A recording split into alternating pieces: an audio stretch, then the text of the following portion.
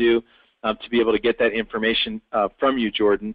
But in general, it's those 4 steps. Now, in the book that I mentioned, which is Future Ace, which again is my first book, probably one of the best things I ever wrote my entire life, I literally outline it that way. So chapter 1 talks about gathering information. Chapter 2 talks about choosing a service. There's about 20-25 pages on all the intricacies of the services which you need to know. And chapter 3 talks about the commissioning programs.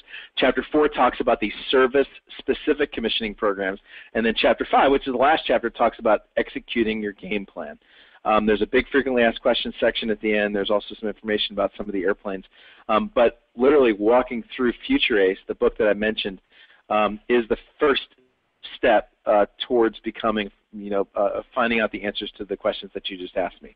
Okay. Then the last question you asked, which is what will make me stand out over the other candidates? And look, this is like, I'm not kidding you. This really is where the rubber meets the road. And the point on this is really simple. It's just this.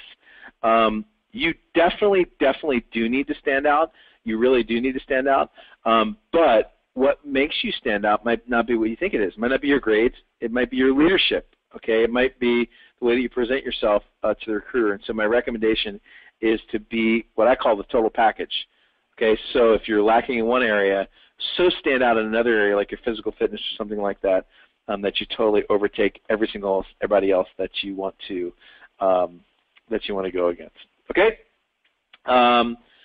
Let's see. Yeah, here's a good one. OTS spots are extremely competitive in the Air Force, which is true. OTS, OCS spots are very, very competitive in every service. So in the Marine Corps, it's called OCC. In the Navy, it's called OCS. In the Air Force, it's called OTS. This is the program